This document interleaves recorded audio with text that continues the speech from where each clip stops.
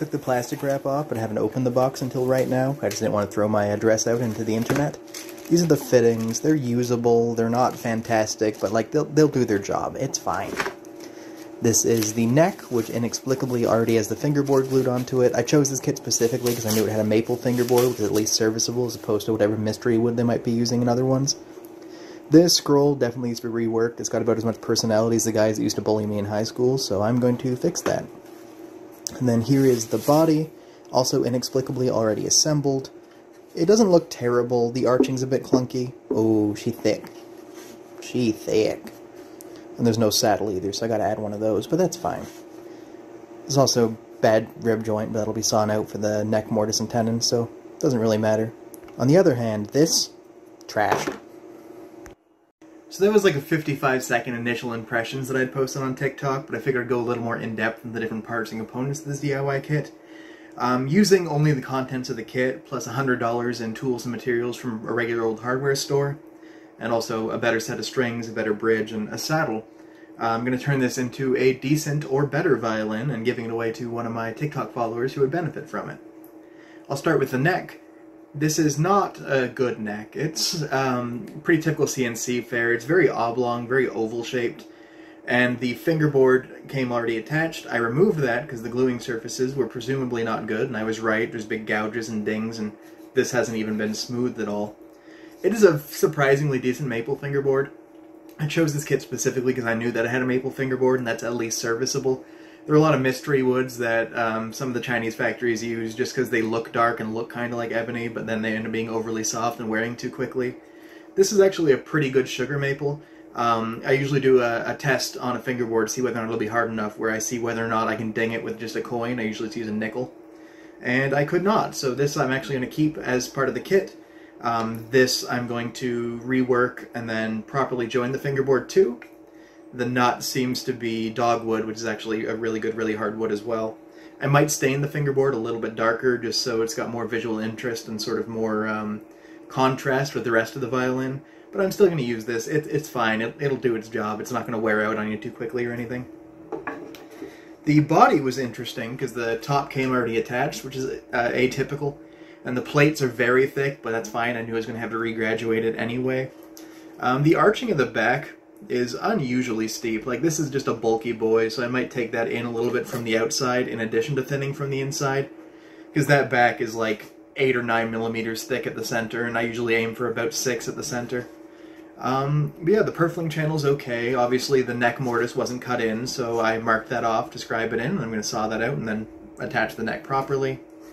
Inexplicably, there's 2 different types of maple used on this kit. The back and the neck are both sugar maple, and then the ribs are red maple for some reason. It's not a big deal. Like, it's going to be perfectly fine structurally, and it's going to not really impact the sound in any meaningful way. It's just going to be a bit of a pain to color match the varnish across the entire instrument. The spruce top was actually surprisingly adequate. It's got fairly straight grain. The edge work has been sort of nicked to hell, but it's nothing I can't scrape out. And there's a little mineral streak in the top, but I can probably scrape that out, and if I can't, it'll be covered up with varnish anyway, so it won't be a glaring sort of oversight. And the fittings included in the kit are not spectacular, as I expected. They're regular Chinese jujube, or Chinese boxwood as it's sometimes called. It's a hill-style tailpiece. It's going to do its job. I'm going to hollow out the back because it's quite hefty. But, you know, it'll work. The pegs are basically as short as usable, so I've got to be really careful in fitting these, because by the time it goes into the peg box, it's sticking out to an appropriate length, but there's no wiggle room at all, so you've got to be very vigilant when you're actually fitting the pegs on this. A run-of-the-mill Saucony-style tail gut. It's actually pretty flexible, so I'm probably going to use that as well. End pin is fine and normal. Chin rest, regular Guarneri style, same in jujube or Chinese boxwood.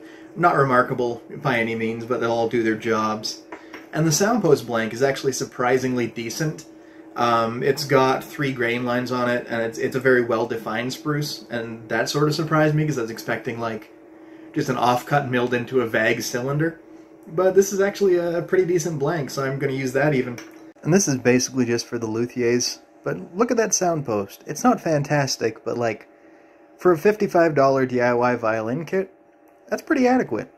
The bridge, on the other hand, absolute garbage. This is cut at a really weird angle in the maple, so there's no real visible medullary raise. The grain runs in the correct direction, but it's very soft, very flexible, and not appealing, and it'll end up warping pretty quickly under string tension, probably within like a month or even less, so I'm going to get a proper bridge blank for it and use that instead. But yeah, I'm basically going to take this kit, use strings that aren't the god-awful steel ones that were included. These have not corroded much, which is surprising, but still not gonna touch these. And then, yeah, I'm gonna finish it in just a regular boiled linseed oil finish that you can just pick up from a hardware store, do a reassembly using hide glue that you can pick up from pretty much any woodworking shop. And using $100 worth of tools and materials you can pick up at hardware stores or woodworking shops or even yard sales. I'm using mostly tools that I already have, but I'm limiting myself in terms of the scope and gauge of them. I'm not using anything highly specialized, I'm just using things that you could pick up yourself for $100 if you had absolutely nothing. And I'll be converting this into a perfectly playable, at the very least decent, if not downright good instrument, and then giving it away to one of my TikTok followers for my 5,000 follower milestone. I'll be documenting the rebuild process here on YouTube, might do little snippets throughout on TikTok, but the 1 minute time limit is pretty restrictive in terms of producing content that's interesting and engaging and also contains any useful information. But yeah, I'm actually pleasantly surprised by this kit, and it arrived intact.